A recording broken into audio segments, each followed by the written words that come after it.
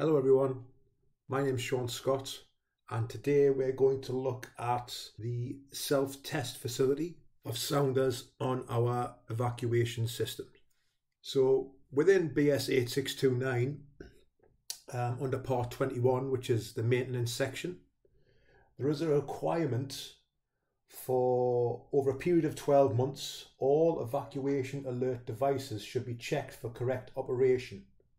The EC, or the evacuation control indicating equipment, should be used to operate each sounder in turn, and that's without operating any other sounder. So each individual sounder should be tested and of course confirmed that the sounder operates. Now this test can normally be carried out without entry to each flat, simply by listening outside, which can confirm operation. And if systems have the technology and they incorporate a self-test facility whereby confirmation can actually be obtained at the control panel, and this will confirm that each sounder has operated correctly, then it's not a requirement to listen outside of the flat of the apartment. We can use the technology of the sounder. So with our EvacGo system, we incorporate this facility. So to access this facility, we use our virtual terminal software. With the virtual terminal software, once we are connected to the control panel, we just simply select menu and we select test. So we can use the navigation buttons to access test, or we can use these numerical shortcuts as well.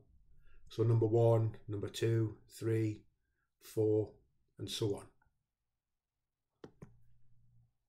Within the test facility, we have an outputs option. This gives us a list of our zones.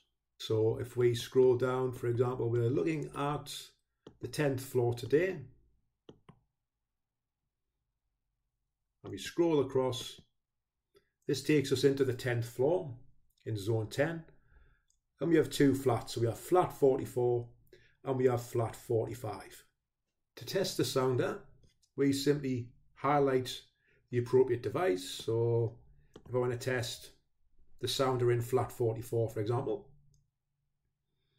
I press tick and we get the option to test this device. We press tick again to confirm. The test LED illuminates, telling us the device is in test. And with the self-test feature built into the sounder, if the sounder does not sound, the device will go into fault. Alternatively, we can use the two-man testing with one person listening outside of the door. But with the EvacGo system, this is not required. We can use the self-test facility. To cancel the test, we press tick again, scroll down, and we can cancel test. This time, we're going to scroll on to the next flat, flat 45. We press tick to test the device again. Test this device. Test LED illuminates. This time, unfortunately, we have a sounder fault. So that's the technology of the sounder telling us that the sounder has not activated. If I then cancel the test,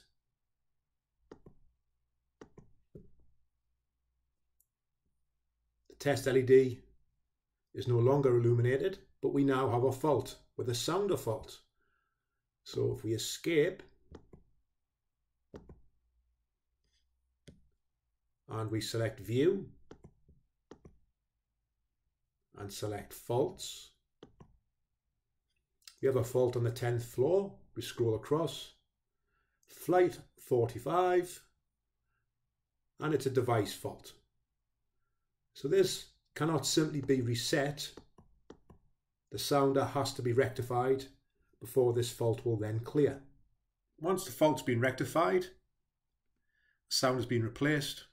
To clear the sounder fault and the fault condition within the panel, we then need to retest the sounder device. So we simply select menu, and we need to again select test, so I can just use the navigation keys, or I can use the numerical shortcuts and press number 4. Number 5 will take me to outputs. Scroll down to zone 10. Alternatively, I can just type in number 10 and press tick. This is a shortcut. And scroll across into the zone. And it was flat 45 that had the issue. We scroll down to flat 45 again and press the tick button to test. Test this device, press tick. Test button, test LED, illuminates. Fault is cleared. Tick again, cancel test. And there we go. And that shows the self-test facility with the EvacGo system.